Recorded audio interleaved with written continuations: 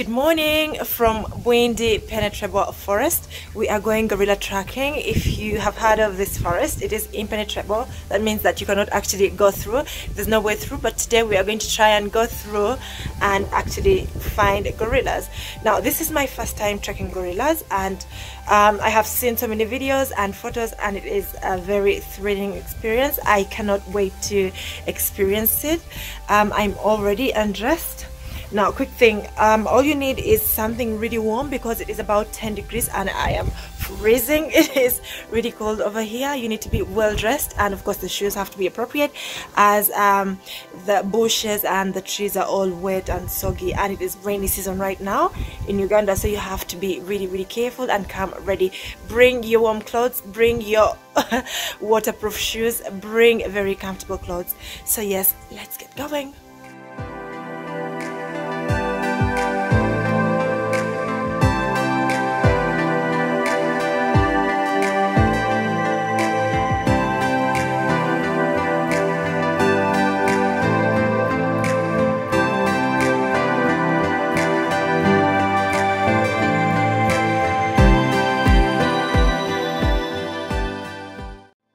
So we are about to have some briefing, and then we will go ahead and start tracking the gorillas.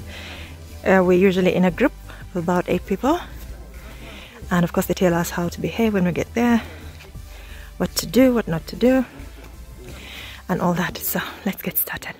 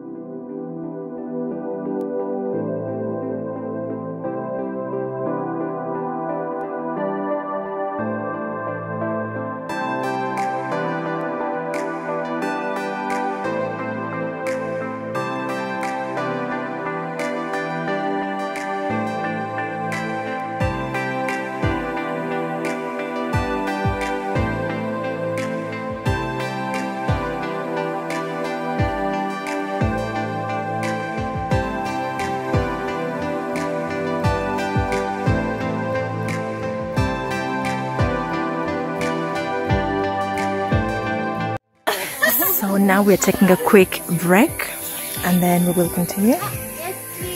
There's like different breaks in between. I cannot be really loud. And then we will continue.